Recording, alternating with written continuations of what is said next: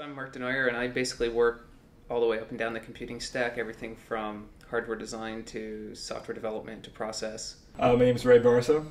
I'm an undergraduate here, and I'm pretty much a project engineer. Currently, my main focus is the avionics system, the electronic system in the Rover, figuring out what we actually want to run on the system itself. You know, there's a whole list of problems. The first is radiation, or at least a lot of people will say the first is radiation when we actually get into space, because once you get outside the Earth's Van Allen belt, all your cosmic radiation goes up a lot, so you end up with a lot of alpha and gamma radiation. So when we get past that, which we will on the way to the moon, then we start getting bombarded by a lot of radiation, and so that can cause some problems with our system. Most of the radiation effects will go away if you actually turn the system off and turn it back on.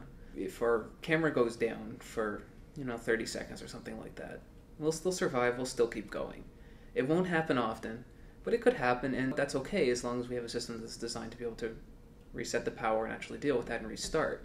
Of course, on the other hand, you have the thing like the landing system, where we're very accurately timing the actuation of all the valves as we're coming down and doing absolutely pinpoint landing. It's pretty important that the system doesn't go down then.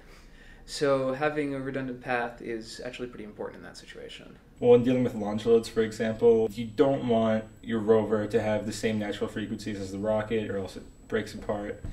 And right now, the challenges are surviving 9 Gs. There's a lot of effort we spend to actually characterize exactly what those forces are.